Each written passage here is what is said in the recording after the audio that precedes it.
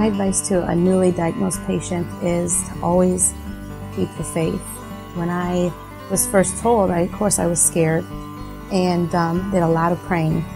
But the more that I stayed positive and just fought as hard as I could, the easier it was. I met a lot of great people during treatments.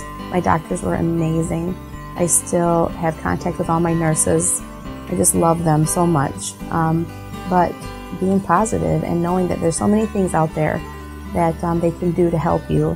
Always, doing checkups, self-exams, catching it early is always the best. Mine was caught late, but I'm still here today, fighting every day, always trying to stay healthy, keeping my appointments, but just fight.